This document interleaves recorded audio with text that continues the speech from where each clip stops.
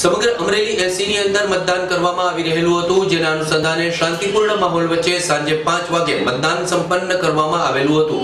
કોઈ પણ પ્રકારની દુર્ઘટના અથવા તો કોઈ પણ પ્રકારનો અનિચ્છનીય બનાવ અહીંયા બનવા પામેલો ન હતો। આ વિધાનસભાની ચૂંટણી આમ પણ ભાજપ અને કોંગ્રેસ સામે બહુ મોટો પડકાર હતો। તેવા સમયે લોકોએ આજના દિવસે ઉલટથી મતદાન કરેલું છે, જેથી કરીને વહેલી સવારથી જ અલગ અલગ મતદાન કેન્દ્રો ઉપર સમગ્ર અમરેલી જિલ્લામાં લોકોની લાંબી કતારો મતદાન કરવા માટે જોવા મળેલી હતી। શાંતિપૂર્ણ માહોલ વચ્ચે મતદાન શરૂ કરવામાં આવેલું હતું। જો કે એકલ દોકલ અલગ અલગ જગ્યાઓ ઉપર ક્યાંક ને ક્યાંક કોઈક ને કોઈક ટેકનિકલ ખામી સર્જાવાને કારણે થોડા સમય માટે મતદાન અટકાવવું પડેલું હતું અથવા તો શરૂ જ કરી શકાયેલું નહોતું।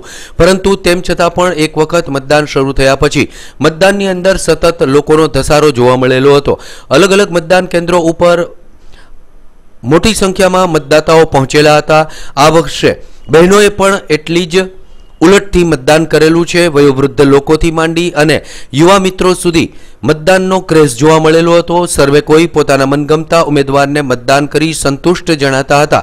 આમ પણ સમગ્ર જિલ્લાભરની અંદર મતદાનના આગલા દિવસ સુધી અટકળો ચાલતી હતી કે કયો પક્ષ વિજેતા બનશે અને ત્યારબાદ મતદાનના દિવસે લોકોએ પોતાના પ્રિય અને મનગમતા ઉમેદવારને મતદાન કરી અને કર્તવ્ય નિભાવેલું હતું। હવે ઉમેદવારોના ભાવિ ઈવીએમમાં કેદ થઈ ગયેલા છે। તેવા સમયે 18 તારીખે જ જોવા મળશે કે કયા પક્ષના ઉમેદવાર વિજેતા બનેલા છે। આવનારો સમય એ જ સિદ્ધ કરશે, પરંતુ લોકોએ પોતાના હોવાની સાબિતી અને લોકશાહી પર્વને મનાવવાની સાબિતી તીવ્ર મતદાન કરી અને આપી દીધેલો છે। તીવ્ર લોકજુવાળ વચ્ચે મતદાન સંપન્ન કરવામાં આવેલું હતું।